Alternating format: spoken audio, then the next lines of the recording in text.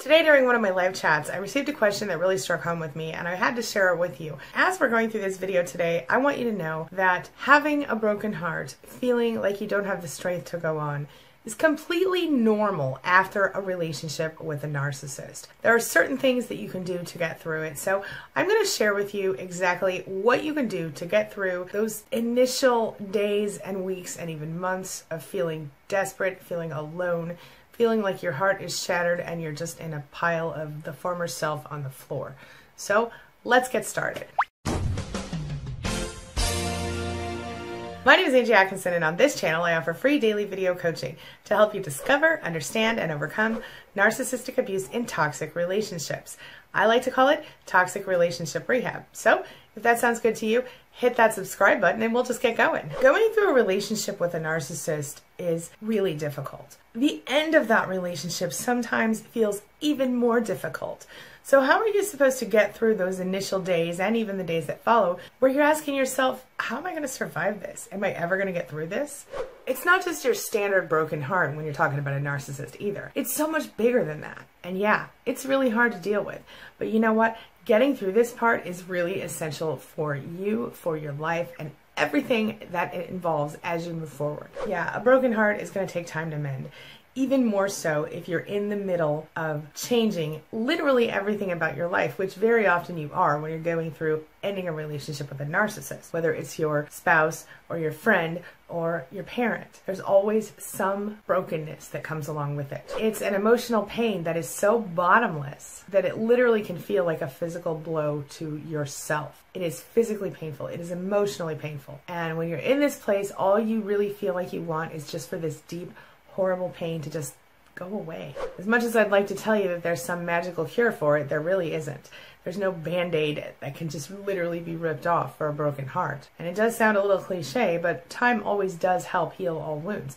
It is going to be the most effective way to get through it. However, there are things you can do along the way to speed it up a little bit if you want to. Over time, if you did nothing, the pain would eventually stop. But between now and then, the tips I'm going to offer you today will help you to make the pain a little less painful. It might make a little difference in how you're feeling and help you to stop feeling so much pain and start feeling a little bit more peace. First, I'm going to share with you my initial answer, the answer I gave during my live stream this morning, so that you can see what I said kind of off the top of my head and without rehearsing and thinking about it too hard. So take a look. David Srini is here. Hello, David. Says, hi, Angie. How did you find the strength to carry on, knowing how hard the road ahead would be? That's a great question. I didn't have a choice. In my case, I had a child. And I'm going to tell you something, you guys. I'm the one who left, mind you. And yet I was completely devastated by the end of my relationship with my ex-husband. I found the strength to carry on partially because of my child. But I was devastated. I couldn't eat for 3 weeks, and that's really unlike me. But I couldn't. I felt like a failure. I felt like a loser. I felt like, I'd wasted my life with this person, and et cetera, et cetera. And I had always had this idea in my head that I never wanted to get divorced, and I just had to, unless I wanted to be miserable for the rest of my life. So it was difficult for me. But what I did was I just sort of faked it till I made it. I felt like I didn't want to ruin my kid's life. I felt like I didn't want to ruin everybody else's life. So I cried for 3 weeks. I couldn't breathe. I couldn't talk. I couldn't eat. And then I was like, okay, this is it. I got to get over it. I got to move on. I have to live now. And, 3 weeks may or may not have been enough time. I could barely do anything else. So I carried on because I had to carry on. I carried on because it was what I needed to do. And I'm not saying that, if you don't have a child, you don't have a reason to carry on. But for me, that was the thing that poked me to make me get over it quicker. And I wasn't over it. And I still felt a lot of pain and sadness about it. But I had to go about the business of life. I had no choice. And neither do any of us. We have to go about the business of life. And so if we choose to, stew in it forever and stop existing and just kind of, or stop living and start existing only, then we need to put an end date on that. And that's something that I did without even knowing what I was doing. But it's something I've worked with several of my clients on, and it really does work. If you give yourself a certain amount of time to go through the morning and to be sad and scream and throw and break things and be angry and all those things, when you get to the place where it's time, okay, well, now it's Monday tomorrow. So now tomorrow I'm not going to be in mourning anymore. I'm not going to be grieving anymore. I have to start living tomorrow. You do. Even if you have to fake it a little bit at first. You find the strength by digging deep and just knowing, okay, I have two choices. I can just crumble and stay down, or I get knocked down, I get back up again, and that's what you do. Find yourself a power playlist, make yourself a power playlist. I did that too. Music is huge. Some music that empowers you, that makes you feel strong and worthy and sexy and amazing, all those things, find those things. For me, sometimes, I'm not going to lie to you, it involves dirty rap. Now that you've heard that, I'm going to share with you 4 tips to help you take your pain and handle it in a way that is the most effective way you can. If you take the time to listen to this video and really try some of these tips and really allow yourself the opportunity to grieve and move forward, I really think you're going to find yourself feeling happier and more peaceful more quickly. This is stuff that works, stuff I've worked with my clients through, and even more. Take a look. Number 1, cry. You might feel awful for the first few weeks, depending on how emotional of a person you are, and you might feel like crying for days, and that's okay. Go ahead and do it. A significant change really has occurred in your life, and it's very painful. There's no way to expect that you will just feel a little sadness and be able to shut it off with a switch. It just isn't that simple. So allow yourself to grieve for your loss, but not for too long. Staying in the past for too long can only hurt you. Number 2, talk to someone close, or someone who's been there at least. Use the shoulder of someone who cares about you or who really understands, like a coach, a therapist, or a support group member, like in the Spanily, to get out your feelings. This is a way to purify your soul by letting someone share your pain. Let them listen, let them comfort you and offer advice. You don't necessarily have to take that advice, but sharing this comfort can make you feel better. Make sure you only allow yourself to grieve and lean on someone for a little while, because you do need time to move forward. Number 3, distract yourself. Bring friends you care about back into your life.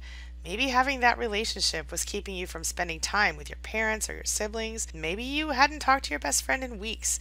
Surround yourself with a support network. Getting things that need to be done around the house is also a great way to get lost in a project. Go to the gym, organize your closet, get out and take a walk. Distracting yourself is a great stepping stone to moving on with your life. Number 4, look toward the future. Forget the past. Once you've allowed yourself the indulgence of grieving for a part of your life that is now in the past, hey, look forward. There is a definite need to be able to start a new chapter in the book of your life. Now that you've come past the sadness and the anger, it's time for hope and renewal that will help you to move on. So take time out for yourself. Get to know yourself as a single individual instead of as part of a couple. Replenish your soul by becoming you again. One more quick tip for you, something that I do with my clients, as I mentioned in that clip earlier. Very often we do this thing where we kind of set an end date on our mourning. It's not to say that you actually stop feeling all the pain at that moment, but it's more about giving yourself a certain amount of time to go through the hardest parts of the grieving, to go through the parts of the grieving where you feel just devastated and miserable, like you can't get anywhere. And if you take that time, I recommend anywhere from a weekend to 3 weeks, 4 weeks at the most. 4 weeks would be for someone who has been in a relationship for 25, 35 years. A weekend might be for someone who's been in a relationship for a few months. Anywhere in between, whatever works best for you and with your schedule and your life, because you really can't stop living forever. Take some time, pick a day, end the pain and the active mourning on that date. This doesn't mean that you can't feel sad about it in a year when something strikes your memory and triggers you back into sadness. But it does mean that this is going to be the time that you're going to actively mourn this person and this relationship and the person that you thought you were getting into or getting with when all of this started, and also the person that you used to be, because now you're not going to be that person anymore, no matter how hard you try, but you can become a new, better version of yourself, and that, my friend, can be a very beautiful thing. Check out my videos in the description below about becoming who you want to be, and don't forget to check out the videos in the cards above as well, because they're going to help you move forward as well. If you take the time to follow these steps, as difficult and painful as they can be, you will begin to find yourself again. Your heart will begin to heal. Not only can you become whole again, a whole person individually by yourself, but you can also become exactly the person you want to be, the person you've always wanted to be, the person you deserve to be. You can be happy. It doesn't last forever, I promise you. stay strong, stay focused. Choose yourself over pain.